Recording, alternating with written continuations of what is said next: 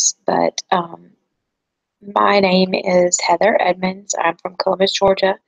I've lived in Columbus, Georgia most all of my life. I've gone to school here, elementary, middle, and high school, and even Columbus State. It was Columbus College back then, but I graduated from Columbus State a long time ago.